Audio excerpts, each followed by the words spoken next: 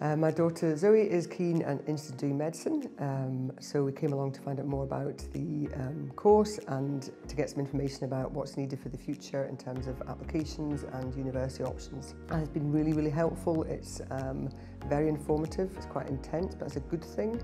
The range of speakers is really interesting, from students right through to practitioners and people who have got wide experience in different universities and different approaches, so it's been very good, actually, better than I thought it would be. It's good.